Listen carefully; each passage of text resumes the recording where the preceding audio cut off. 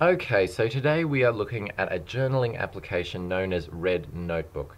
Now, this journaling application is tag driven, so it is searchable via either word cloud or by tag or category as you enter them in, and also it is driven by calendars. So you can see here on the left hand side we have a calendar here that for different days it has different entries. Now basically the idea behind this is that you enter your text in basic HTML, HTML-ish. I'm not going to say exactly HTML, but you can enter your text entries here either via the keyboard shortcuts or the HTML type code. So you can just say to-do list like that, put another equal sign, and when you preview it will show up as a bold title. Now there is other ways around this. You can of course go insert and then you can ask it to insert a title. Then you place your title text up here where you want it to, and you will achieve the same result. Essentially, everything that you do in this application is achievable via the keyboard, which is great for those who are keyboard junkies, but at the same time it is easy to grapple for those who are just interested in a GUI. And you can see here that you can insert different pictures, bullet lists, lines, date, time, line break, etc. And then all your formatting can also be handled here as well, which is also very helpful. So basically what happens is, say if I come in here and just start typing away, then once you've finished you come over here and you can add a tag, and you can see here that it already has existing categories which it's already set up for you, which is quite nice, and then you can write an entry based on what sort of tag it is. So I can say OK, and then I can also add an annotation which is along the similar idea but slightly more personalized. So I can just say to do and then write an entry maybe for doing nothing. And then once I'm finished, it will add those tags there, and then I can search for those tags in the search field on the left here. So then if I search for to do, you can see it comes up with the to-do list, and you can see I've got some other to-dos going on here with or different dates set in there as well.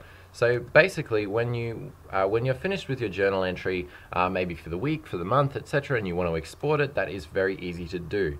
So basically that is what a final product of this is going to look like. So once you're finished editing, you can hit preview. That's what it's going to look like, and then it says, as you can see down here, save and export. So you come up here to the journal and you can export it to whatever you wish. So the little export wizard comes up here, and then you can ask it to export to either a text, HTML, LaTeX, or PDF.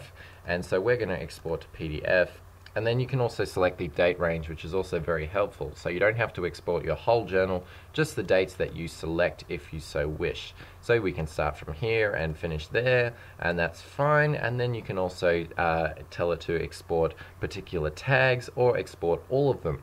So if, for instance, you have like a blog style and then maybe a private journal, and you only want to export the blog style ones, you just come in here and select the ones which you have tagged your blog or whatever, and then simply plop them in there and you're away, and it will only export those with that particular tag, which is quite helpful.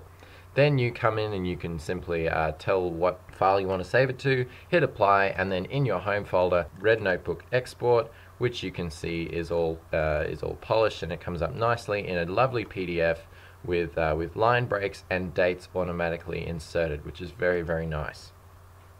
Also, you'll notice here we have the word cloud, which your most commonly used words will show up here in this word cloud, which just makes it more convenient to access the most commonly used words. So you can see here category appears 3 times and it shows you inside that little panel there.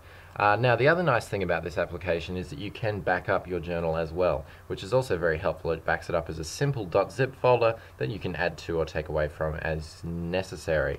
The other nice thing is it does support spell checking, and also you can change things like the font or the date time, excluding from clouds, and or allow small words in the cloud. So for those words under 4 letters, they generally don't include them because they're not that significant. You can add words that are significant to you. You can also ask it to close to the system tray or load at startup, which is quite nice or annoying depending on your preference. And honestly, it's quite a nice little application. It is cross-platform, so it is available for Windows and Linux. It is available in the default Ubuntu repos and the repos of most other distributions such as OpenSUSE, PC Linux OS, Mandriva, Fedora, etc. And honestly, that's all I've got to say about this application. It's very, very convenient for keeping a date track on all your journal entries, but also it's nice having the convenience of tags there. In honesty, it takes cues from photo management and puts them together with classic calendar-based journaling, and it really brings it together in a nice cohesive application that's easy to understand, and once you get used to the keyboard shortcuts, can also be very convenient. And to help you get along with getting used to those keyboard shortcuts, they have quite an extensive help section as well.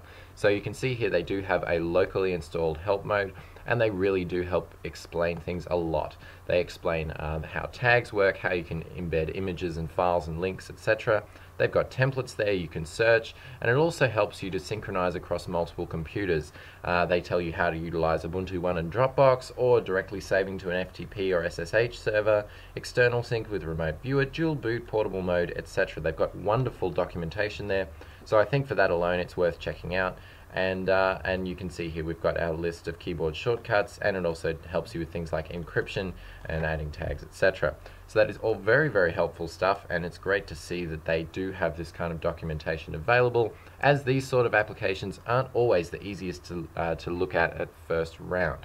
Having said that, very nice application, and I definitely recommend it for all those who are interested in writing out there, and anybody who has kept a journal for any period of time, or even a blog, will know how nice it is to have a neatly categorized blogging journal entry system. So that's RedNotebook, definitely worth checking out, available for Windows and Linux, and links will be in the description box.